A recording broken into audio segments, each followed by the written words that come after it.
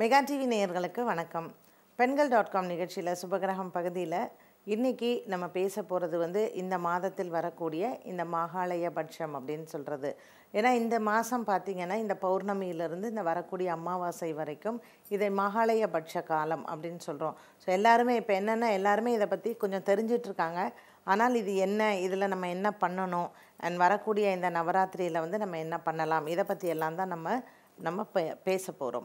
இந்த மகாலயபட்சம் அப்படிங்கிறது இந்த மகாலய அமாவாசைக்கு வரக்கூடிய முதல் அந்த 15 நாட்கள், அப்போ அந்த பௌர்ணமியிலிருந்து இந்த அமாவாசை வரைக்கும் இருக்கக்கூடிய அந்த 15 நாட்களும் அதை மகாலயபட்சம் அப்படின்னு சொல்கிறோம். பட்சம் அப்படின்னு சொல்கிறது என்ன அப்படின்னு சொன்னால் அந்த திதி 15 நாட்கள் பௌர்ணமியிலிருந்து அமாவாசை வரைக்கும் இருக்கக்கூடிய அந்த திதிகள், அதை பக்ஷம் அப்படின்னு சொல்கிறோம். அப்போ அந்த பட்சத்தில் என்ன அப்படின்னு கேட்டால் இந்த 15 நாட்கள் இந்த வருடத்தில் இந்த 15 நாட்கள் மட்டும் என்ன விசேஷம் அப்படின்னு கேட்டால் நம்மளுடைய இறந்தவர்கள் முன்னோர்களுக்கு நாம் இப்போது சில வீடுகள்லாம் பார்த்திங்கன்னா மாதம் வரக்கூடிய அந்த மாத பிறப்பில் அந்த சூரியன் மாறுகிறார் இல்லையா, அந்த சூரியன் மாற்றத்தன்று அந்த மாத பிறப்பன்று நம்மளுடைய முன்னோர்களை வழிபடுவது வழக்கமாக இன்றும் இருக்கிறது. பல வீடுகளில் அமாவாசைக்கு பித்ருக்களுக்கு செய்யக்கூடிய காரியங்கள் இந்த தர்ப்பணமாக இருக்கட்டும், சில வீடுகளில் அவங்க கொடுக்கக்கூடிய அந்த அமாவாசை படையலாக இருக்கட்டும், அது சில குடும்பங்களில் இன்றும் நம்ம அதை கடைபிடித்து கொண்டு வருகிறோம். இந்த மகாலய அமாவாசை அப்படிங்கிறது இந்த புரட்டாசி மாதத்தில் இந்த அமாவாசை என்ன விசேஷம் அப்படின்னா அந்த அமாவாசை தான் மகாலய அமாவாசைன்னு சொல்கிறோம். அதிலிருந்து 9 நாட்கள் நமக்கு நவராத்திரி ஆரம்பிக்கிறது. ஸோ இந்த மகாலயபட்சத்தில் இந்த நம்மளுடைய முன்னோர்களுக்கு நம்ம செய்ய வேண்டியது நமக்கு எப்படி பிரித்து கொடுத்துருக்காங்க அப்படின்னு சொன்னால் இந்த 15 நாட்களில் நம்ம குடும்பங்களில் எப்படிப்பட்ட மரணங்கள் நிகழ்ந்திருக்கும் இல்லையா.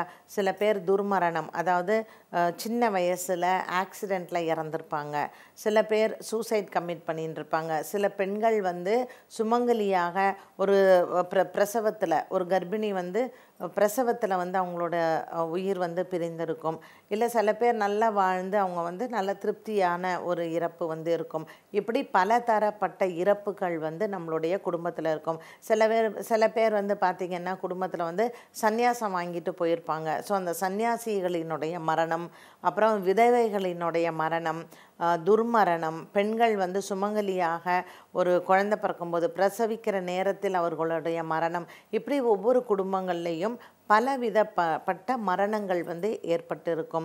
அந்த மரணங்கள் ஏற்படும் பொழுது அந்த ஆத்மாக்களுக்கு அந்த ஆத்மாக்களை திருப்திப்படுத்தவும் அந்த ஆத்மாக்களை சாந்திப்படுத்துறதும் இந்த மகாலயபட்சம் இந்த 15 நாட்கள் நமக்கு கொடுக்கப்பட்டிருக்கிறது. ஸோ இதில் என்னென்னா நம்மளுடைய அந்த பித்ருக்கள் எல்லாமே நம்ம அந்த காரியங்கள் பண்ணும் பொழுது, ஸோ இந்த 15 நாளில் பார்த்திங்கன்னா இது எப்போ செய்யலாம் அப்படிங்கிறது சில பேர் என்ன பண்ணுவாங்க, அவங்களுடைய இறந்த திதி வரும். ஸோ அந்த இறந்த திதியில் பண்ணுறது விசேஷம்னு சொல்லி பண்ணுவாங்க. இப்போது மகாபரணி அந்த நட்சத்திரம் எடுத்துட்டிங்கன்னா பரணி நட்சத்திரத்தன்று நம்ம அதை செய்யலாம். அவங்க என்றைக்கு வேணாலும் இறந்துருக்கலாம். ஆனால் இந்த 15 நாட்களில் என்றைக்கு பரணி வருதோ இதே மகாபரணி அப்படின்னு சொல்கிறோம். அந்த பரணி நட்சத்திரத்தன்று நம்ம பித்ருக்களுக்கு உண்டான காரியங்களை நாம் செய்யலாம். இல்லைன்னா மத்திய அஷ்டமி அப்படின்னு சொல்கிறோம். அந்த அஷ்டமி இந்த 15 நாளில் இப்போ பௌர்ணமி வருது இல்லையா, அந்த பௌர்ணமியிலேருந்து 8வது நாள் அஷ்டமி திதி வரும். ஸோ அந்த அஷ்டமி திதி அன்னைக்கு அந்த 8வது நாள் அந்த அஷ்டமி அன்னைக்கு நம்ம திதி கொடுக்கலாம். சில பேர்லாம் பார்த்திங்கன்னா 15 நாட்களும் தன்னுடைய பித்ருக்களுக்கு தர்ப்பணம் பண்ணுவாங்க. அது இன்னும் விசேஷம். ஆனால் எல்லாராலையும் அந்த 15 நாட்களும் நம்மளால் பண்ண முடியாது. சரி, நம்ம சிம்பிளாக என்ன பண்ணலாம் இந்த 15 நாட்கள், அதாவது பௌர்ணமியில் தொடங்கி அமாவாசை வரையில் இந்த 15 நாட்களும் இந்த ஒரு பக்ஷம் அப்படின்னு சொல்கிறது. இதில் நம்ம என்ன பண்ணலாம் அப்படின்னு சொன்னால் இதில் நம்ம பசுமாடுகளுக்கு இந்த அகத்திக்கீரை கொடுக்கறதோ வாழைப்பழம் கொடுக்கறதோ, ஏன்னா ஜென்ரலாகவே ஒரு இறக்கும் பொழுது அந்த ஆத்மாவை அந்த பசு தான் நமக்கு அது வழி காமிக்கும் அப்படிங்கிறது சொல்லியிருக்கிறது புராணங்களில். அதனால் பசுமாடுகளுக்கு அதை ஆராதிப்பதும் அண்ட் 30 முக்கோடி தேவர்களும் அந்த காமதேனுவில் அந்த பசுமாட்டில் இருக்கிறதா ஒரு ஐதீகம். அதனால் பசுமாடுகளுக்கு அகத்திக்கீரை கொடுப்பதோ அல்லது வாழைப்பழம் கொடுப்பதோ, பசுமாடுகளுக்கு இந்த 15 நாட்களும் நம்ம அதுகளுக்கு நம்ம ஒரு தீனி வயிறார அந்த பசிக்கு நம்ம பசுவுக்கு தீனி வைக்கிறது இந்த ஆத்மாக்களுக்கு வந்து ரொம்ப நல்லது. நம்ம வந்து இது இன்னும் எனக்கு எதுவுமே பண்ண தெரியாது அப்படிங்கிறவங்க இதை பண்ணலாம். சரி, இந்த 15 நாட்களும் வீட்டில் வந்து நம்ம சுத்தமாக காலையில் ஒரு பிடி அரிசி நம்ம சமைச்சு அதில் வந்து எள்ளு போட்டு அந்த சாதத்தை வந்து சுவாமிக்கு நெய்வேத்தியம் பண்ணுறோம் இல்லையா, அந்த எள்ளு சாதம்ங்கிறது வந்து காக்காக்கு வைக்கிறது இன்னும் விசேஷம். காக்காக்கு வைத்த பின்பு நம்ம வந்து அதை சாப்பிட்லாம். ஏன்னா கோவில்கள்லேயும் பார்த்திங்கன்னா இந்த 15 நாட்களில் நிறைய பேர் இந்த மாலைய பட்சத்தில் எந்த வித ஒரு நல்ல காரியத்தையும் செய்ய மாட்டாங்க. ஒரு திருமணமாக இருக்கட்டும், இல்லை வந்து கிரகப்பிரவேசமாக இருக்கட்டும், இல்லை போய் பொண்ணு பார்க்குறதாக இருக்கட்டும், இந்த 15 நாட்களும் இந்த மகாலய பட்சத்தில் பார்த்திங்கன்னா ஒரு சுபங்களை வந்து நம்ம எப்பொழுதுமே செய்யறதில்ல. கோவில் விசேஷங்கள் உண்டு, கோவிலுக்கு போகலாம், சாமி கும்பிடலாம், இது எல்லாம் நம்ம பண்ணலாம். ஆனால் ஒரு நல்ல விசேஷங்கள் இந்த மகாலய பட்சம் ஆரம்பிச்சிருச்சுன்னா வீட்டில் வந்து எந்தவித நல்லதையும் பண்ண மாட்டாங்க. இப்போ உங்கள் வீட்டில் வந்து நீங்கள் ஒரு கல்யாணம் ஃபிக்ஸ் பண்ணியிருக்கீங்க அப்படின்னு சொன்னால் உடனே போயிட்டு அதுக்கு வந்து பத்திரிக்கை அடிக்கிறதோ இல்லை வந்து பொண்ணு பார்க்குறதோ இந்த மாதிரியான ஒரு சுப நிகழ்ச்சிகள் வந்து அந்த மாலைய பட்சத்தில் நம்ம பண்ணக்கூடாது, அதை தவிர்க்க வேண்டும். எதனால் அப்படின்னு சொன்னால் இந்த இறந்தவர்களுக்காக இந்த 15 நாட்களும் நம்ம இறந்தவர்களை நினைத்து அவர்களுக்காக ஒரு நம்ம வேண்டுதல் வைக்கும் பொழுது நம்ம வந்து இந்த சுப நிகழ்ச்சிகளை வந்து செய்வதோ தவிர்ப்பதோ நல்லது. அண்ட் 15 நாட்களும் சில குடும்பங்களில் வந்து இந்த மாலைய பட்சத்தில் தர்ப்பணம் பண்ணுவாங்க, இல்லை இறந்தவங்களுக்கான அந்த சாமி கும்பிட்றத வந்து செய்வாங்க. ஸோ அதனால் நல்ல விஷயங்கள், அதாவது சுப நிகழ்ச்சிகளை இந்த 15 நாட்கள் தவிர்ப்பது நல்லது. நம்ம வந்து எத்தனையோ காலங்களாக ஏதாவது ஒன்று செய்யாமையே விட்டுருப்போம். சில குடும்பங்கள்லாம் வந்து அந்த இறந்தவங்களுக்கு எதுவுமே செய்யாமையே விட்டுருப்பாங்க. ஸோ வருடத்தில் இந்த 15 நாளில் இந்த மகாபரணியிலையோ அல்லது அஷ்டமியிலையோ இல்லை உங்கள் வீட்டில் அவங்க இறந்தவங்களுடைய திதி என்னைக்கு வருதோ, ஏன்னா சில பேர் இந்த 15 நாளில் ஏதாவது ஒரு திதியில் கண்டிப்பாக இருக்கும். ஸோ அந்த திதியை எடுத்துக்கொண்டு அந்த திதி அன்று நம்ம வந்து சில பேர்லாம் பார்த்திங்கன்னா வீட்டில் வந்து ப்ராப்பராகவே அது ஒரு சிரார்த்தம் மாதிரியே வந்து பண்ணுவாங்க. அந்த மகாலய பட்சத்தில் பண்ணுறது வந்து ரொம்ப விசேஷமான ஒன்று. சரி, இதெல்லாம் வந்து நம்ம எதற்காக பண்ணுறோம்? இதெல்லாம் நம்ம பண்ணலைன்னா யாரும் நம்மளை கேட்க போகிறதில்ல. ஆனால் இது எதற்காக செய்யணும் அப்படின்னு சொன்னால் உங்களுக்கு நாளைக்கு வரக்கூடிய சந்ததியினருக்கு இது வந்து ஒரு அதாவது ஒரு புண்ணியம் அப்படின்னு சொல்கிறத விட வரக்கூடிய சந்ததியினருக்கு ஒரு நல்ல ஒரு வாழ்க்கை தரத்தை வந்து இதெல்லாம் உருவாக்கி கொடுக்கும். ஒரு நல்ல ஆரோக்கியமான குழந்தைகள் வருவாங்க. அந்த குழந்தைகளுக்கு வந்து அவர்களுடைய வாழ்க்கை, இப்போ பெண் குழந்தைகளாக இருந்தால் நமக்கு சின்ன வயசில் எதுவுமே தெரியாது. ஆனால் கல்யாணம் ஆன ஸ்டேஜில் வந்து கல்யாணம் பண்ணுற ஸ்டேஜ்லேயோ இல்லை கல்யாணம் பண்ணதுக்கு பிறகோ ஒரு பிரச்சனையோ இல்லை அவங்க வாழ்க்கையில் ஏதாவது ஒரு பிரச்சனை வரும்போது இது எதனால் அப்படின்னு சொல்லிட்டு நம்ம யோசிப்போம். அதனால் நம்ம இறந்தவர்களுக்கு இந்த திதிக்கு நம்ம காரியங்கள் கரெக்டாக நம்ம பண்ணும் பொழுது நமக்கு வருங்கால சந்ததியினருக்கு அது ஒரு பலத்தை நம்ம உருவாக்கி கொடுப்பது தான்.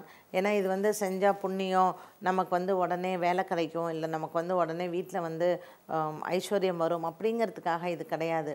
நம்மளுடைய வருங்கால சந்ததியினருக்கு நம்ம ஒரு புண்ணிய பலத்தை சேர்த்து வைப்பதற்கான ஒரு விஷயம்தான் இந்த மகாலய பட்சத்தில் நம்ம செய்யக்கூடிய பித்ருக்களுக்கு செய்யக்கூடிய காரியங்கள். ஸோ வருடம் முழுவதும் நம்ம எதுவுமே செய்யறதில்ல, அமாவாசை தர்ப்பணம் பண்ணுறதில்ல, இல்லை அமாவாசையில் நம்ம வந்து இறந்தவங்களுக்கு சாமி கும்பிட்றதில்ல, இல்லை அவங்க இறந்த திதியில் நம்ம எதுவுமே செய்யறதில்ல அப்படிங்கிறவங்க வீடுகளில் கண்டிப்பாக இந்த 15 நாளில் மகாபரணி அப்படிங்கிற அந்த நட்சத்திரம், அதாவது பரணி நட்சத்திரம் நமக்கு தெரியும் இல்லையா. ஸோ இந்த 15 நாளில் என்றைக்கு பரணி நட்சத்திரம் வருகிறதோ அன்று நம்ம அந்த திதியை வந்து செய்யலாம். அடுத்தது வந்து பரணியில் நீங்கள் செய்யலை அப்படின்னு சொன்னால் அஷ்டமி திதியில் வந்து நம்ம அதை செய்யலாம். ஸோ இது எல்லாமே வந்து பார்த்திங்கன்னா நம்மளுடைய குடும்பங்கள் நன்றாக இருக்க வேண்டும் என்பதற்காகவும் வரக்கூடிய சந்ததியினருக்கு வந்து நல்ல ஆரோக்கியத்துடன் மட்டுமல்லாமல் நல்ல ஆயுள் பலத்தையும் இது கொடுக்கும். அதாவது எப்படி வந்து ஒரு குலதெய்வத்தை நம்ம ஆராதிக்கிறோமோ, எப்படி ஒரு குலதெய்வ அனுகிரகம் நம்ம குடும்பத்திற்கு வேண்டும் அப்படின்னு சொல்லி நம்ம நினைக்கிறோமோ, அதுபோல் நம்மளுடைய குடும்பத்தில் இறந்தவர்களினுடைய ஆசீர்வாதம் கண்டிப்பாக வேண்டும். நம்ம வந்து எப்போவுமே என்ன பண்ணுவோம், அப்பா அம்மாவுக்கு இல்லை அண்ணா இல்லை வந்து வீட்டில் வந்து தம்பி இறந்துட்டாங்க, அண்ணா இறந்துட்டாங்க அப்படின்னு கிட்டத்தில் இருக்கிற ரத்த சொந்தங்களுக்கு தான் வந்து நம்ம திதி கொடுக்குறோம். நம்ம குடும்பங்களில் யார் யார் எப்படி எப்படி இறந்தாங்க அப்படிங்கிறத நம்ம வந்து யோசிக்கிறதே கிடையாது, இல்லை நமக்கு அதை பற்றி தெரியாது சில குடும்பங்களில். ஸோ அந்த மாதிரி ஒரு விதவையாக இறந்தவங்க, ஒரு வந்து அகால மரணம் அடைஞ்சவங்க, அப்புறம் சின்ன வயசுலேயே இறந்தவங்க, ரொம்ப வயசாகி சுமங்கலியாக இருந்தவர்கள், இப்படி பலதரப்பட்ட இறப்புகள் நம்மளுடைய குடும்பத்தில் இருக்கும். அந்த இறப்புகள் யாராக இருந்தாலும் அந்த ஆத்மாக்கள் சாந்தி அடைய வேண்டும் என்பதற்காகத்தான் நம்மளுடைய சாஸ்திரங்களில் வந்து இந்த மகாலய பட்சம் அப்படிங்கிற ஒரு விஷயத்தில் இந்த 15 நாட்கள் அந்த ஆத்மாக்கள் எல்லாமே நம்மளை ஆசீர்வதிக்கிறதுக்காக நம்மளை தேடி வரும் அப்படிங்கிறது ஒரு ஐதீகம். அதனால் இந்த 15 நாட்களும் நம்மளுடைய இறந்தவர்களுக்காக நம்ம அந்தந்த சம்பிரதாயப்படி சில பேர் தர்ப்பணம் பண்ணுவாங்க, சில பேர் சிரார்த்தமே பண்ணுவாங்க, சில பேர் அவங்கவுங்க முறைப்படி எப்படி நீங்கள் வந்து இறந்தவர்களுக்காக ஒரு சாமி கும்பிடுவீங்களோ அதன்படி இந்த 15 நாட்கள் இந்த மகாலய பட்சத்தில் பண்ணும் பொழுது நம்மளுடைய குழந்தைகளுக்கும் நம்மளுடைய வரக்கூடிய சந்ததியினருக்கும் இது வந்து ஒரு நல்ல ஒளிமயமான ஒரு எதிர்காலத்தை நம்ம உருவாக்கி கொடுக்கலாம். ஸோ அதற்காகத்தான் இந்த மகாலய பட்சத்தினுடைய சிறப்பு. ஸோ இன்றைக்கி இதை பற்றி நீங்கள் நல்ல டீட்டெயிலாக தெரிஞ்சிட்ருப்பீங்கன்னு நினைக்கிறேன். தொடர்ந்து சுபகிரகம் நிகழ்ச்சியை பாருங்கள். இன்னும் பல விஷயங்கள் நம்ம பேசலாம். நன்றி, வணக்கம்.